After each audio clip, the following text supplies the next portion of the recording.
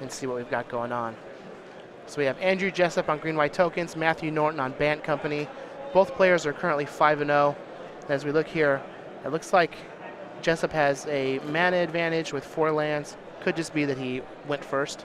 He has a Hangerback Walker, Sylvan Advocate, and an Oath of Nissa on the battlefield with 1 in the graveyard.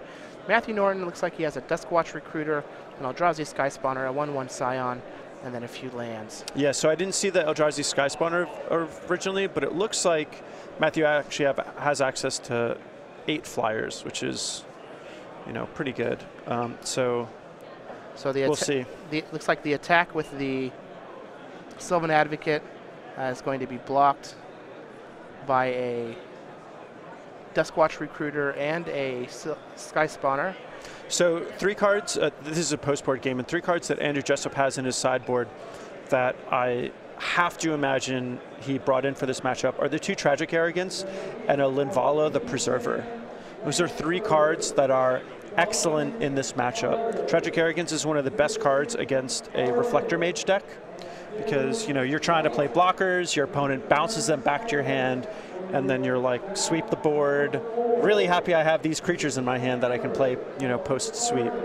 So that can be one of the really powerful plays that Andrup can use to catch up even if he's fallen behind. Well, Matthew's going to take his turn. He's going to play a land. It looks like it's a promo Evolving Wilds, so he's not going to be able to fire off a Collected Company this turn. Unless he wants to use his Scion. He's not going to, though. He is just going to play another Eldrazi Sky Spawner, keep building that Air Force. Yeah, and the Air Force really is good in this matchup. Things on the ground get so gummed up. Attacking in the air is usually the best option. So he's just going to attack for 2, pass back to Andrew Jessup, who's going to level his Hangerback Walker on Matthew's end step. Andrew's going to draw another land for the turn, and it just looks like he has a bunch of land in his hand. Yeah, he really wants some action. That said, hitting your land drops with this deck is really good because if you can kind of do nothing for a little while and then just hit a big Secure the Wastes, cash in a Gideon for an emblem, and just have a huge board presence. So looks like he might have an Archangel Avacyn in his hand. Ooh, that's good. Which is going to be good here on 5 mana against the Air Force of Matthew Norton. Matthew's going to cash in his Evolving Wilds. He's going to get a basic island. And Andrew has to be worried about a Ojutai's Command a little bit. These Bant Company decks usually have them in a very small number, and it looks like Matthew does indeed have access to 1 and another in the sideboard. So I'm sure that's going to be on Andrew's radar, but he'll probably run into it because it's just so unlikely. He also has to be worried about Collected Company into Reflector Mage. Yeah. Unfortunately, that's just not something I think you can ever afford to play around. Right, exactly. These are things he's worried about. He hopes they don't happen, but he's going to make, his play either way. Now it looks like Matthew does have a copy of Eldrazi Displacer in his hand, so he could just play the Displacer and be able to bounce that Hangerback Walker. Either the Hangerback Walker or the Avacyn even, if it comes in to try and... Yeah, Eldrazi Displacer is quite good against the Green White Tokens deck. Unfortunately for Matthew, though, since he's behind on land drops, it's going to be hard for him to really dominate the game with Eldrazi Displacer. Eldrazi Displacer kind of takes a lot of mana. Well, there comes the Archangel Avacyn for Andrew Jessup. And Matthew decided to attack with his tokens also, which is kind of interesting. Andrew's going to block his Sky Spawner with an Avacyn and a token with a Hangerback Walker. Looks like combat damage is going to happen. So it's kind of an interesting play. I wonder if Matthew has a Tragic Arrogance of his own to cast. That would sort of make sense in this situation. I could see that for sure. Yeah, if he knows he's going to lose the Eldrazi Scions anyway.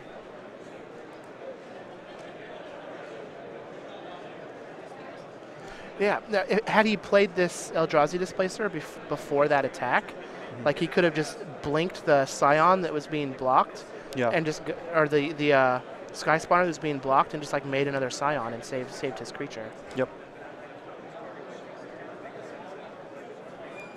It'd be interesting to see what he follows up with here that made him not want to play the Displacer pre-combat. Yeah. That's one of the tricky things about a lot of the creature decks in this format is so many of the creatures have activated abilities, and it's really tough to just map out all of the options. Yeah. And you know, I think it's going to be more and more common to see players, you know, maybe miss a thing or two here and there because there's just so many variables.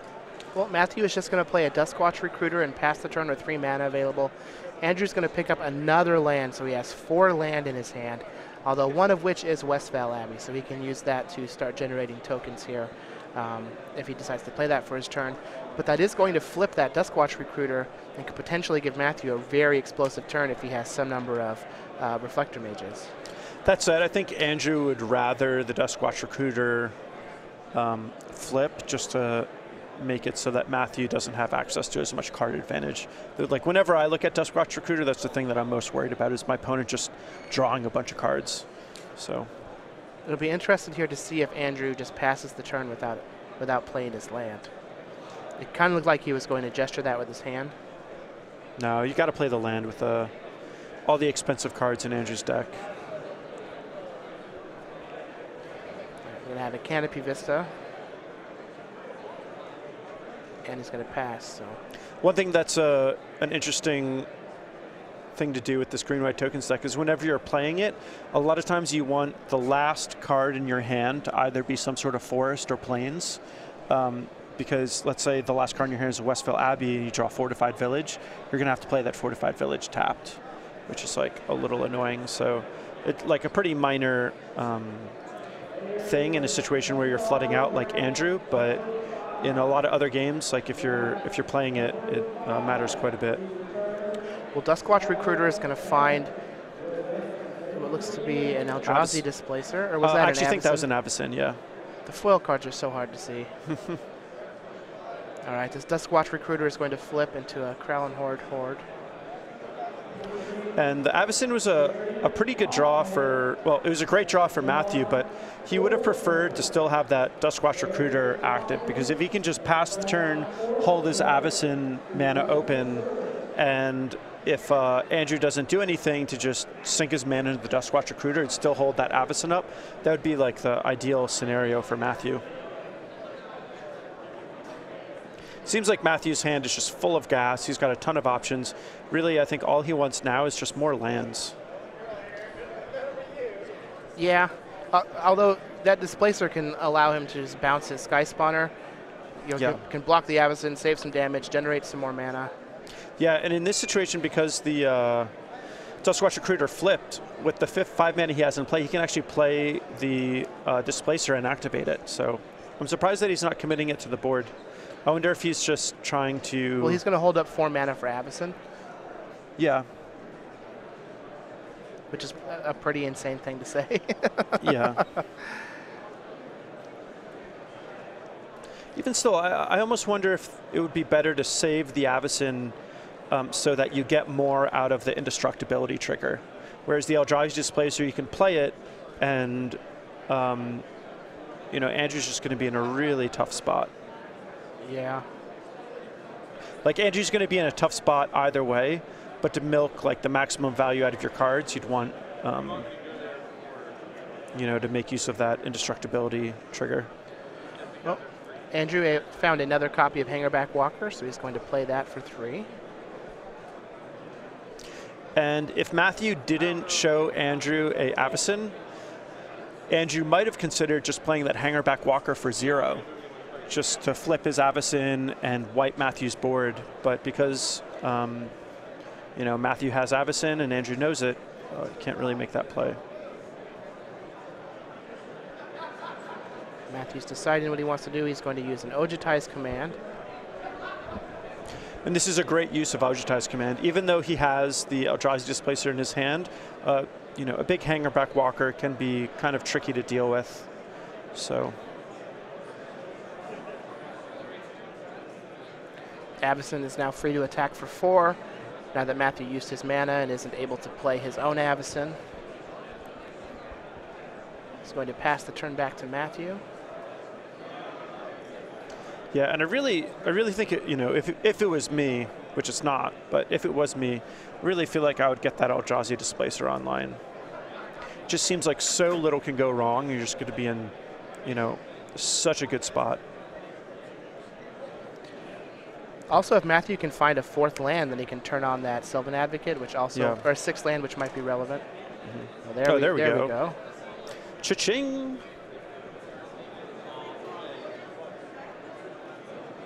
One thing that's always funny with Sylvan Advocate is you got to be careful if your 6th land is like a fetch land. You like go to combat, Sylvan Advocate takes some damage, and if you crack your fetch, Sylvan Advocate will die. Yeah, well, it looks I feel like a lot of people forget that. Looks like he had a Prairie Stream. For those of you who don't speak Expeditionese. Yeah. Like myself. Yeah, I do not. We got another Sylvan Advocate. Casual 1-mana Advocate. Let's Come on, play the If we get Displacer. this Displacer online. Do it. It's so good, too, because it would keep you safe against Dromoka's command. Like, how can he ever fight something when you have Eldrazi Displacer mana open? Exactly. Maybe he just like doesn't want to flip his Howler back to a Duskwatch Recruiter. But even then, like... I think I'd rather have the Duskwatch Recruiter. Displacers just seem so good on this board. Yeah. Because then you can like... you can do a lot. Well, next turn you can like kill the Hangerback Walker and then blink the Avacyn so it doesn't transform. And attack with everything. Attack with everything. Yep. Still be able to blink again because you have 6 mana. Yeah, and if anything goes wrong, you still have the Avacyn to save your guys. It's like Andrew picked up another copy of Oath of Nissa. And Matthew's playing this in a pretty slow manner. Andrew has nothing. This is like a good time for Matthew to capitalize on the situation. Obviously, he doesn't know that Andrew has nothing in hand, but Matthew's got to assume that Andrew has like kind of a weak hand, considering his recent plays. Well, this is going to flip that Howler as well. Yeah, well, as long as he plays another spell. Well, ooh, Gideon. It's like we found a Gideon off of the Oath of Nissa. So I really like making an emblem here.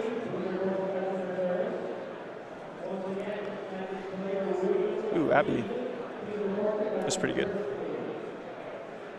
So maybe because of the Abbey, he may consider making a Night tokens, but I really like the emblem just because it makes it so that your Avacyn is bigger than your opponent, so they can't Dromoka's Command fight yours. At some point, that Eldrazi, that Hangerback Walker is likely to die, and if all the tokens are 2/2s rather than 1/1s, it's like a pretty big difference. And if you can just top deck a Secure the Wastes, it's going to be like a monster play. Whereas if you play the Gideon and make a Knight, Matthew may be able to engineer a scenario where he's able to kill this Gideon, and only getting a Knight out of it isn't like a whole lot of value. Yeah, I mean, Eldrazi Displacer seems very good against these Gideon Knights anyway. Yeah, it is. Eldrazi Displacers, I mean, I play this Green White Tokens deck a lot, and it's one of the cards that I have a harder time with. And a lot of times I'll be in a situation where I only have one removal spell. My opponent will play something, and I'll say to myself, if I kill this, how will I beat a Eldrazi Displacer? It's like literally the question that I ask myself. And because of that, so often I just like will hold my removal spells. Just don't kill it. Yeah, until I have like a second one. I mean, sometimes you just got to play it, but you know. Well, Matthew's just going to go ahead and play his own Avacyn. So the thing that I do like about this Archangel Avacyn coming into play here is I'm hoping that means that Matthew's going to play Eldrazi Displacer next turn. Well, now, can't he sacrifice this Scion? Yeah, to flip. To flip the Avacyn? Yeah, it doesn't do much for him, though.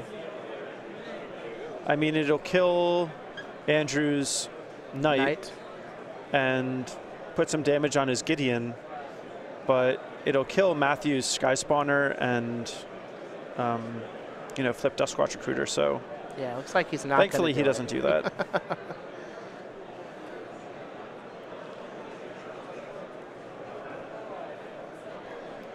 Now I have to imagine the play is play my Displacer, blink your Avacyn, kill your Gideon.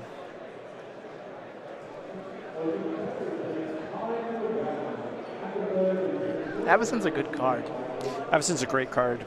Yep. I feel like, so how good do you think Avacyn is if she doesn't have Vigilance? Well, I mean, obviously she's still insane. But Yeah, like, she's still great. how far down does the card become without Vigilance? Not that far down. What's great about Avacyn is she's just such a versatile card, and a lot of times when you have a versatile card, they're either overcosted or they're like kind of weak. Whereas Avacyn is just a great threat, just being a 4/4 flyer. It's great against control decks because it can be a 2-for-1 depending on the situation, and it being flash means it's harder for your opponent to play around. And then in the matchups where you're light on removal, she can be a sweeper. So she's just, like, in my opinion, one of the most versatile cards in Standard, and she breaks the paradigm of versatile cards because she's also very, like, quite powerful. Well, Matthew is just going to play that Displacer and then pass the turn. Yeah, it seems like Matthew's just giving Andrew a ton of respect. I think Matthew thinks that Andrew has some like Dromoka's commands in hand or something. I think Matthew thinks that Andrew has a decent hand and is trying to play things more slowly and conservatively. And he's giving Andrew a lot of time to make the most of this situation. Well, the trick is that Andrew did not have Dromoka's command. Yeah. But now he does. Yep. And that's what happens when you give your opponent too much time. Unfortunately, these two players are playing so slow that turns are going to be, you know, something that comes into play. And I think that Matthew, if he had taken a more aggressive line, might have been able to close things out. But now it's going to be tough to win before, you know, they're forced to draw. Yeah, I mean, there's a chance that he actually loses this. Yeah. Since this Dromoka's command is going to blow out this Eldrazi Displacer activation.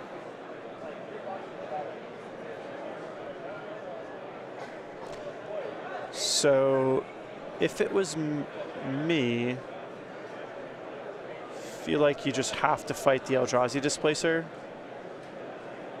Just have to get that off the board. Yeah. Like put a counter on your Avacyn so it's bigger than your opponent's, and then fight your opponent's Eldrazi Displacer.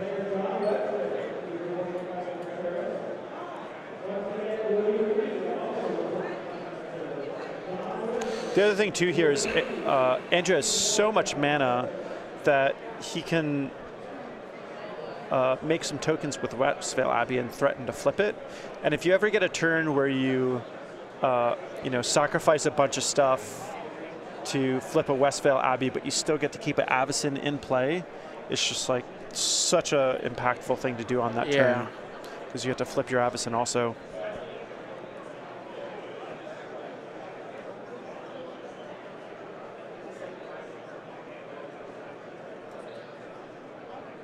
Andrew Jessup is a great player, but I've also gotten a draw playing with him.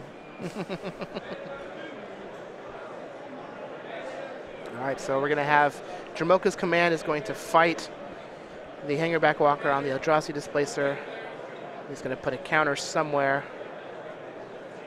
Oh, he's going to put a counter on the Eldrazi Displacer and then fight it so that his Hangerback will actually die. So this way, Andrew's going to get a bunch of tokens, which is kind of irrelevant because he'll be able his to, Avacyn's going to flip. He'll be able to flip the Ormondal with those tokens. Yeah, he will be. Well, he will be able to flip Ormondal. Wow, so Andrew actually navigated this perfectly. So both Avacyns are going to flip, meaning that even the Sylvan Advocates are going to die, but Andrew is going to be able to sacrifice his tokens to Westvale Abbey, meaning that he's just going to get a lot more out of this than Matthew does. And we are about to see this board get cleaned up real fast. In a moment, we're going to be in a situation where both players have a flipped Avacyn, but Andrew has an Ormondal and Matthew has nothing else. So huge, huge play on Andrew's part. It's pretty neat that you can put the counter on your opponent's creature. Good heads-up play by Andrew Jessup. Yeah. And Andrew couldn't have fired this off right away. He needed to wait for Matthew to activate that Eldrazi Displacer. Otherwise, Matthew could have, you know, used the Eldrazi Displacer in response. And this is brutal.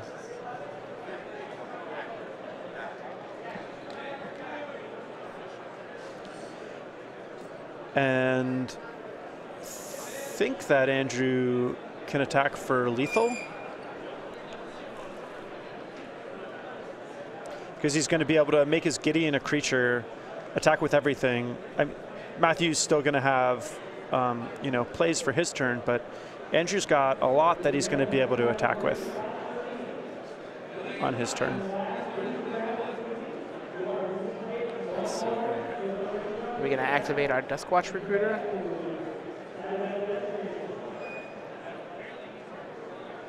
And it looks like Matthew sacrificed his Eldrazi Scion, knowing that it was going to die anyway. So save a little bit of mana that way. And I think Matthew did a lot of things right this matchup. But I think if he watches it again, he'll see that he probably gave Andrew a little more respect, or maybe had the wrong read on what was in Andrew's hand, and could have played this a little bit more aggressively. Yeah.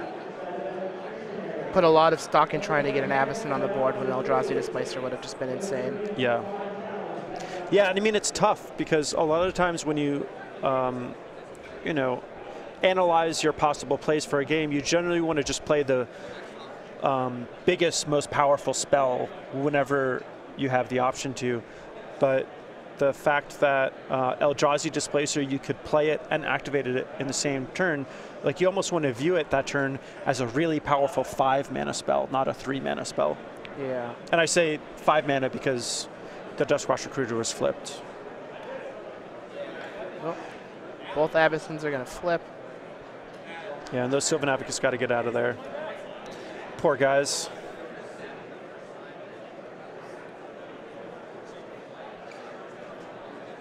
Man, this has gone from real weird to real bad real fast. Yeah, it really seemed like Matthew just had everything going on, but Andrew was just kind of was able to basically hold him off with a stern gaze, and then Andrew just finally drew something good and had a great play to completely change the board state in his favor.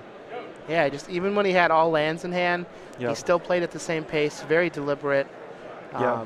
In fact, both players played at a very deliberate pace. Yeah, but Matthew gave him way too much credit. Yeah, for all my years of playing Dromoka's Command, I even from my view of reading this board, I forgot that you could put a +1/+1 counter on your opponent's guy.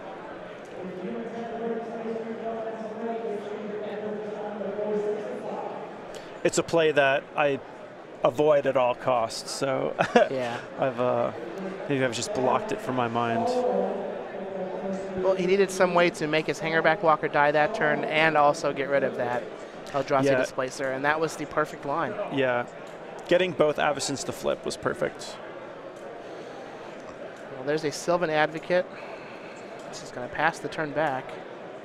This is turn 2 for Andrew Jessup, so he's going to get one more turn after this, but plussing that Gideon and crashing with everybody seems to be a good thing to do. Oh, yeah.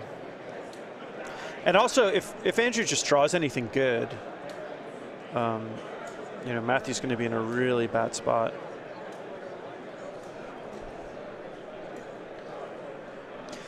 Matthew basically has to trade, or excuse me, not trade, but chump the Ormondal with Avacyn, and the Sylvan Advocate has to chump the Gideon. And then he takes 6 and goes to 1. Yeah, so I don't even know, like, if Matthew could tutor for the perfect card and put it on top of his deck and draw it every turn, I think he's still basically drawing dead. Yeah. Oh, we've got a Dromoka's Command. Oh, there we go. So this is going to take care of the Avacyns. It's also going to prevent Andrew from gaining some life. He is going to get a 5-power Sylvan Advocate. Yep.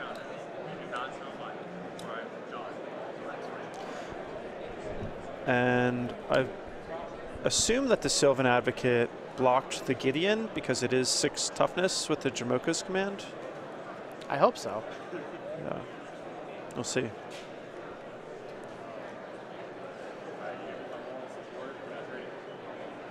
Or was there no, did he put the +1/+1 counter on the Avacyn? It almost looks like that's what he did. Yeah, looks like that's what he did. Just wanted to make sure that Avacyn 100% died.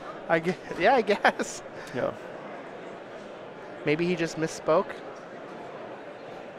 Ormondal is going to be real tough to beat here. Does not look like we have any copies of clip wings on the sideboard.